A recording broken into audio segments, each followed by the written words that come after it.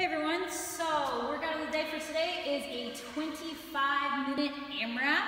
So on the longer side, this is a grunt work style workout, or like a grinder, just kind of grind through it, a little bit lower skill, and just kind of keep pushing, keep trucking through for 25 minutes straight. So we have 25 calories on the bike for guys, 18 for ladies, 25 sit-ups, and 100 meters farmer's carry. AHAT means as heavy as possible. So you can do single arm, you can do double arm, put on a vest, grab a couple buckets, grab a dumbbell, just load yourself up as heavy as you can. However, you should be able to make it at least 50 meters without having to put the weight down, okay?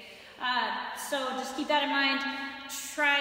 You can set up 2 cones. You could do 10 meters like shuttle sprint style, but that would be a lot of turning around with weight, so it might be a little bit trickier that way. 100 meters is just about 328 feet, if that helps, okay? If you don't have anything that's that heavy, you can do an overhead double arm or single arm overhead farmer's carry as well, and that will make the lighter weight a little bit more challenging and so work to stabilize your shoulder muscles. All right.